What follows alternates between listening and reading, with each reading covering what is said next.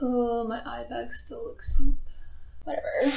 A woman who works in a meat distribution factory at the end of a day walks into the freezer to check on the items before leaving for the day. And suddenly, the door that only opens from the outside closed. She was trapped. You can't hear anything from inside the freezer. There wasn't anyone around to see where she had gone. All she could do was scream and pound on the thick slabs of metal that was the door. Time passed and the woman started experiencing symptoms of hypothermia. After 5 hours, she gave up and began to give in to death as everything started to feel numb to her. And suddenly, to her great surprise, the door opened, miraculously.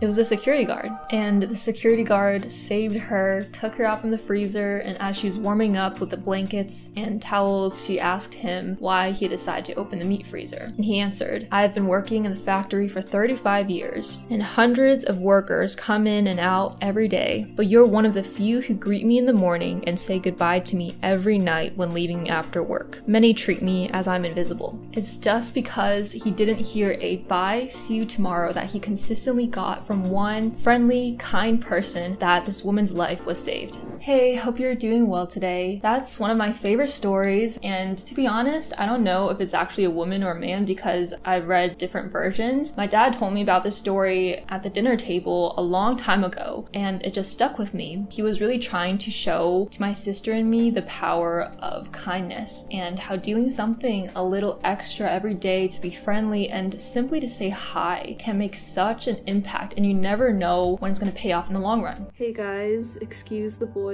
and everything. I filmed this video a few weeks ago, and since then another tragedy has occurred, and the concepts in this video are more relevant than ever. I'm not saying that the lessons and what I'm trying to encourage in this video are definitely the reasons that it could have saved many lives in the recent shooting, but just like in the Netflix series 13 Reasons Why, unkindness can reach very far and cause many terrible things, just like kindness can prevent those from happening. So please, please, please pass the message along, and hopefully we can prevent more tragedies like this from happening. With everything going around in the world right now, I think there's one important thing that we don't always keep in mind, and that's being kind. That rhymes. Wow.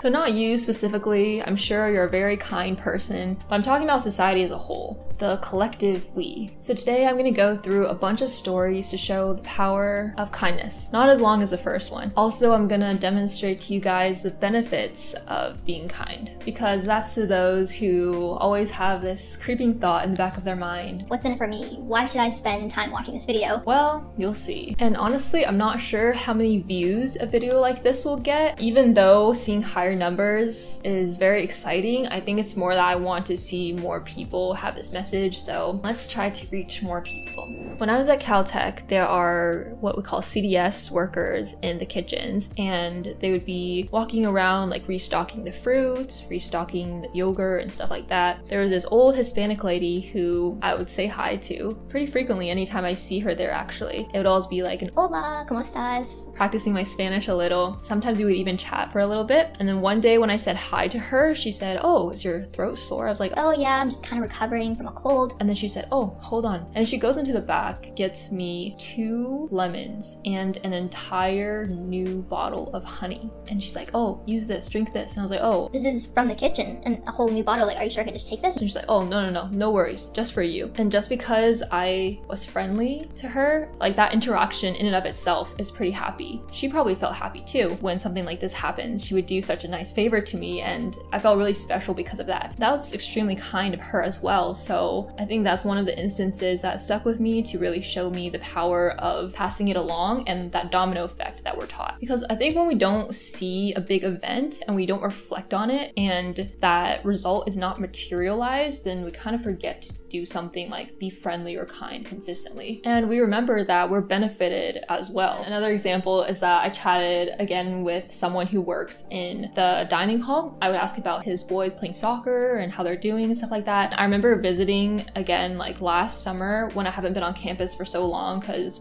you know, Rona. He gave me double the food each time that I got something. That's pretty cool too, right? These little things just kind of add up, and they in and of itself just like also make you happy that you're making other people feel like they're appreciated. I've also learned and remembered other things that my dad taught me. We tend to talk a lot about like philosophical things, how to improve your character and stuff like that at the dinner table, and I'm really thankful to my dad for those talks. He told me that there's this coworker, like a shushu, if you know Chinese. He was moving to a new place. Essentially, my dad went like out of his way to help this shushu move a bunch of his stuff, even when it was like pretty late at night, spending a lot of his time and effort. And of course, he didn't do this expecting anything in return, right? It was just helping out a friend, just out of the pure kindness. But then, many months later, my dad was applying to this teaching position, and it's very prestigious and hard to get into. And he had to write a bunch of materials. Shushu was somehow affiliated with this program he wanted to get into. And then he would stay up after a long day of work reading my dad's materials, helping him write, edit it, and just perfect it as much as possible. My dad would always be like, oh, like, no, don't worry about it. It's been a long day of work. And this shushu did already have like 16-hour work days. At this time, shushu was on the other side of the world, so it was even more difficult. But he was still staying up, spending 4 hours additionally a night to help my dad with this. And shushu replies to my dad, oh no, don't worry about it. I just remember about how you helped me move in that one time. And every time I think about that, I'm so grateful. But overall, this shows the immense impact that some series of actions and gestures can make people remember it. And then in years even, people will kind of feel like they just want to do nice things for you. And I wanted to really think of some other concrete examples of how people have helped me. The case of not being able to remember examples though just really speaks clearly about the quote that people will not remember what you say necessarily, but they'll always remember how you made them feel. I remember how in my hometown, in our very snowy winters, we would drive on the highway slowly and then we would see cars broken down on the street. But then one time we literally saw another car stop and go help that car that was broken down. And they're literally strangers. And that's another amazing thing that just makes you really believe in humanity again, as extreme as that sounds. I think we should really remember those and use that as ways to propel ourselves to do better every day. I realize this is becoming kind of preachy. I mean, I think it's interesting and helpful. So hopefully you guys do too, because, well, this will definitely be helpful to you guys if you're one of those people.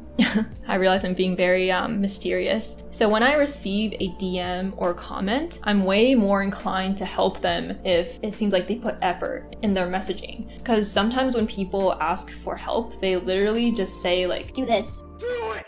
or like, Can you read my essay? there's not even a please. I mean, I want to, but also I just feel like I don't really know how to describe it. It is difficult with virtual communication because you can't really see the person, the human on the other side. I mean, that's why cyberbullying exists and everything like that. Just by writing a compliment or showing some token of appreciation, then someone's gonna be way more inclined to help you. And that's gonna take you farther in life too, because that's how you're gonna get those mentorships. And when you do cold outreach to people who you want help from, like whether it's in your job, career, school, whatever, you're gonna get a much higher hit rate. I guarantee it. A lot of times people think about what can I gain first, but an effective habit is to give first. Show that you value their time. You can give compliments too. If someone looks good and you think they look good and you don't tell them, that's a crime. But of course, be genuine, because people can tell when you're just using flattery. I hope that this discussion today opens your mind and reinforces something that we all know deep down. See how you can apply it to your life as soon as possible. And like I said in the beginning of my video, I truly hope you're well. And remember to do a little extra for someone today, and you might just get a little extra back.